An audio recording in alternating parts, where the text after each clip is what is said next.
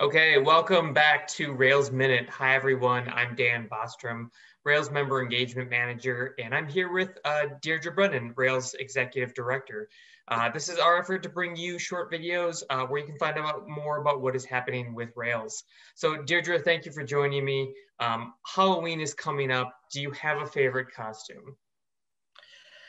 Well, not for myself, but some costumes that I have seen on other people that I've enjoyed. And I'm going to call out Mary Witt here because I love her costume, our own Mary Witt. She has a football costume. It's actually like she wears a football. I mean, for those of you who know Mary, you know she's a big Bears fan. So it's really great. It definitely does not look like something you could, buy at a store, but it's but other ones that I think I've seen, a peanut butter and jelly sandwich.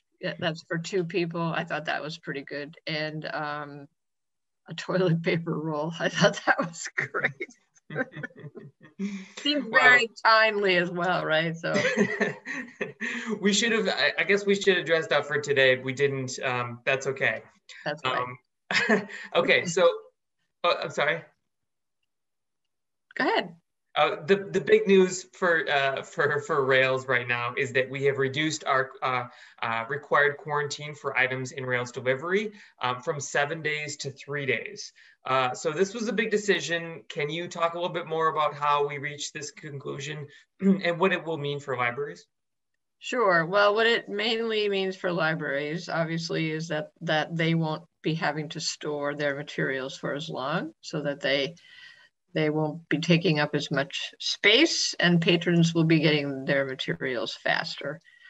This is just so difficult because there's so many divergent opinions. There really aren't any known facts about the transmission of the virus, to infect people from materials. There's lots of research being done, as we know, the Realm study and the work that Battelle is doing, where the research is showing that yes, the infectious virus lives on different types of materials for different, amount of time. What it doesn't show is if that is an infectable rate that lives on the materials for, even after a day, after 3 days, after 6 days, whatever. So there aren't any actual, reported cases of anybody getting it this way. I mean, it's hard to prove a negative. There could be, but nobody knows of any. So, we were getting a lot of, say, pushback from our members about the length, which that's fine. That's we want that. We want to know because they're out there doing research and, dealing with the situation. Then a couple of states came out, state libraries came out saying 24 hours is enough. And, I know that one of our Midwest neighbors has said something similar. I don't remember which one. Anyway, so we just finally decided that the, preponderance of the evidence just didn't indicate that things needed to be quarantined that long. We debated going to 1 day, but that seemed unnecessarily quick and kind of radical at this point, given what isn't known. So, we had a conversation at the board meeting last week about it all, because I was particularly wanting the board and, anybody who was attending or watching or listening to the meeting to understand that this is not easy decision. It was something, where we were going to and are now like not doing the same thing as Heartland or Carly, or I don't actually know what Chicago is currently doing. And that's important. We always want to be a team player. We always, want to us doing something different made it harder for those systems. So, but I think we did the right thing. There's never not going to be any risk, no risk. Even before COVID, there were germs on our materials when they went home or when they came back. So so you have to decide what's an acceptable risk and what makes the most sense when you put the whole thing into context. And so that's why we went to 3 days. Yeah, and if we could, you and I could talk about it for probably this could be Rails Hour instead of Rails Minute. But for anybody that wants more background and information, there's a lot of materials on our COVID-19 page, which we will link to, including the memo that we released that has a lot more information about why we released this. So yeah, thank you, Deidre. I appreciate that. Thank you. I know it's on everybody's mind, so of course, yeah. What else can you tell us about what's happening around Rails? What would you like people to know about? Well, we're making progress on our equity, diversity, and inclusion initiative. We did have almost 40 people from all different types of libraries, different staff levels, sizes of libraries, geographically apply to be on the committee. So if you asked to be on the committee, if you expressed interest, please just bear with us a little bit longer. Everything takes longer. I do things, during COVID, during the pandemic, but we will be forming the committee soon. We're really pleased by the interest. So that's a big deal.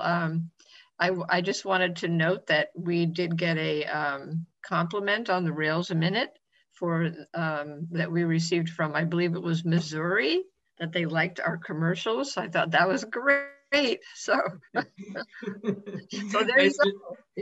Yeah. Yeah, nice that people are watching. Yeah, right. Exactly. Yep. Okay, so if you do have a comment or a question, please note that you can always submit them to us. You can send them to communications@railslibraries.info. Finally, last week was the 2020 ILA annual conference. And Deirdre, I know that you gave a presentation on serving the unserved. Would you mind just telling us a little bit about that presentation? Sure. I first want to congratulate ILA on a great virtual conference. I'm sure that there was a ton of work going into understanding how to make that all work. And I think it worked out great. So yes, my presentation, I did it with Catherine Yanikoski, who is the Deputy Director at Joliet Public Library. And so we talked about a few different aspects, and I imagine that you can find the slides on the ILA website. Catherine, first of all, did a great job of explaining the importance of libraries, access to public libraries for literacy, for early literacy purposes. And obviously with school libraries under the gun right now, it's even more important that, kids have access to public libraries when they're young. We talked about that. We talked about some things that Joliet has done in terms of, they've taken the Cards for Kids Act and applied it a lot more broadly, which is every library board's, right to do. So it's not just a reduced lunch, it's, it's all the kids in their school district. Just talked about some changes that are coming in the administrative rules. Greg McCormick was there too. And just, kind of generally tried to push the case that there is a social good to having a public library that outweighs the cost to individual taxpayers. That is my firm belief.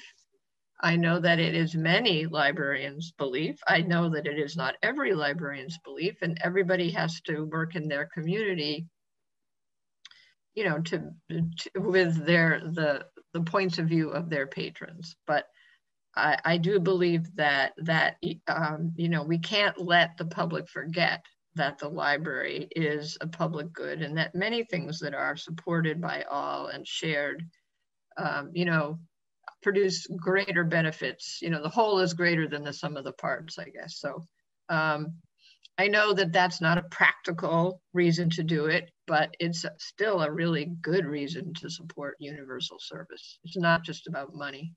It's about education and literacy and the social fabric and community. It's about all those things. So yeah, so I think it went well, and we're just moving. Catherine is on our Universal Service Committee. Sue Busenbark from Kewaunee is the chair, and we're just keeping moving forward. Yeah, they're certainly doing some interesting stuff, and I'm really pleased to bring that to a wider audience and have people see what Joliet is doing. Yes, they're doing amazing stuff there in a lot of ways. Yep. Okay, well, that will do it for us on Rails Minute. Deirdre, thank you for joining me, and we will see you in 2 weeks. Great. Thanks, Dan. Bye, everyone.